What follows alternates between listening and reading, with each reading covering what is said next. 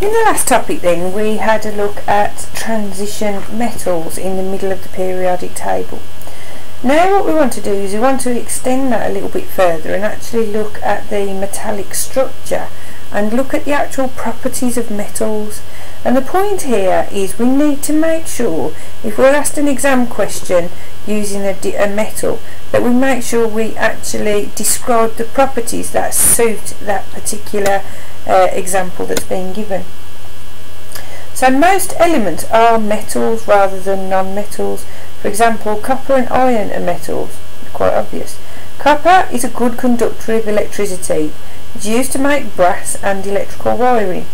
Iron is used to make steel, and this is used to make cars and bridges because it's strong.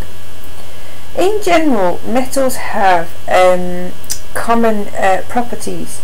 They are hard, they are shiny or lustrous, they are good conductors of heat and electricity.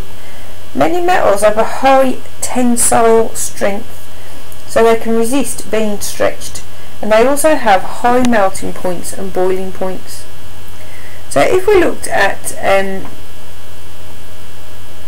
the actual structure again, so metal atoms are actually held together by metallic bonds and are packed very closely in a regular arrangement.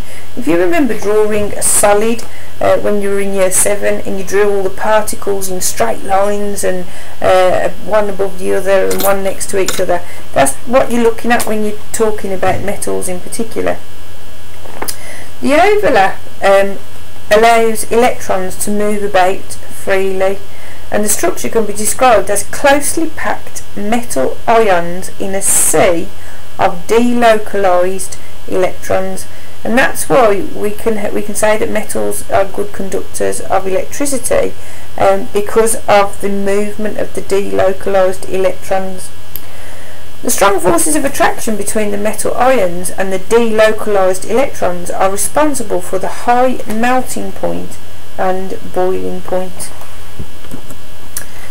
Now if we look at something called superconductors, and this exam question is coming up more and more just lately because it's something that students, with technology it's becoming more and more useful.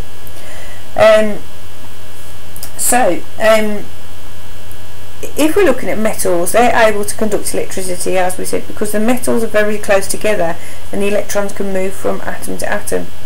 At low temperatures, some metals can become superconductors, and this is because they have very little or no resistance to the flow of electricity.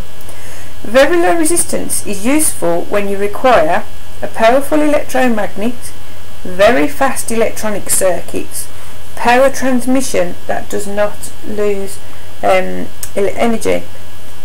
Scientists are currently trying to find superconductors that will work at room temperature, as currently the working temperature is -200 degrees, which is costly to maintain and impractical for large scale uses. So this is what where we're looking at moving forward. With superconductors can be used to make super fast electronic circuits leading to extremely powerful computers. They could also be used to replace traditional metal cables that carry electric from power stations to our homes, offices and factories, and there would be little or no loss of energy from superconducting cables, as they would have little or no resistance. Okay.